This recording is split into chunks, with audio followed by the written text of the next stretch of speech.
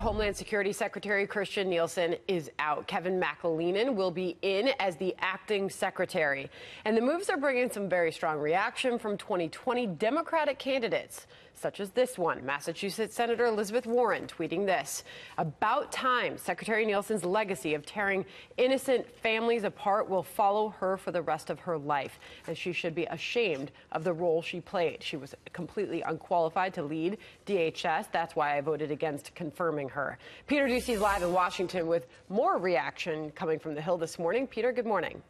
Sandra, Democrats running for president are taking a victory lap because some have been calling for Nielsen to resign for months for her role separating families at the border. So Senator Kirsten Gillibrand tweeted, "I voted against Kirstjen Nielsen's nomination and called for her resignation over the administration's inhumane treatment of immigrant families 6 months ago. What this country needs is a moral reset on immigration policies. We won't get that in this administration." Beto O'Rourke says, "Let's unite and do everything in our power to elect a president who will not allow her or his DHS secretary to separate families, tear gas kids, put children in desert tent camps, inflict irreversible damage not only on our fellow human beings, but on the conscience of this country."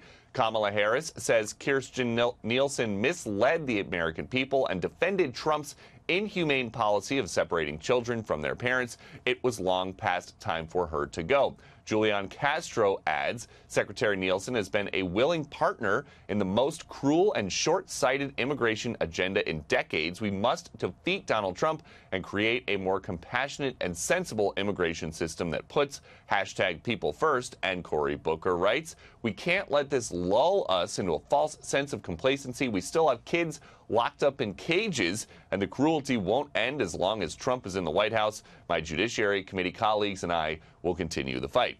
You notice these Democratic primary hopefuls are focusing exclusively on Nielsen's work at the border. We have not heard much from them about other DHS efforts like counterterror.